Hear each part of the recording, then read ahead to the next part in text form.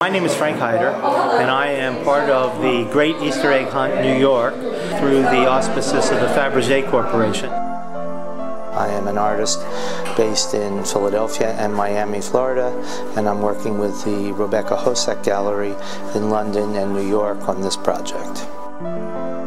I was approached by the gallery to participate in the event, received my egg, and conceptualized an idea. I have a reputation for working with gold leaf, for making paintings of fish, and I decided that what more appropriate when confronted with a project that is related to the great Fabergé company to create a gold leaf egg, and the idea of fish eggs, which is kind of like a pun, caviar, the favorite food of the Russian aristocracy. The first thing I did was put a texture over the surface with gel medium, similar to what I would have done for a painting. After that texture dried, I applied a layer of gold leaf and then applied the first coat of epoxy resin.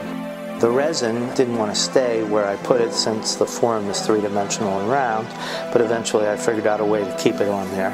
After the resin was settled, I then began to paint on the egg, dealing with the notion of three-dimensionality and an image that's in the round on a surface that's a little uncooperative.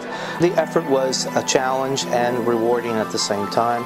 Ultimately, what I ended up doing is adding another layer of resin, then some more paint, and finally a final top coat of the resin.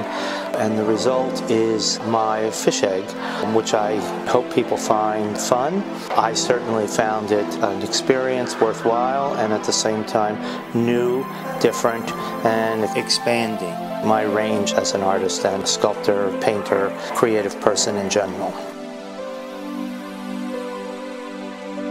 Thank you.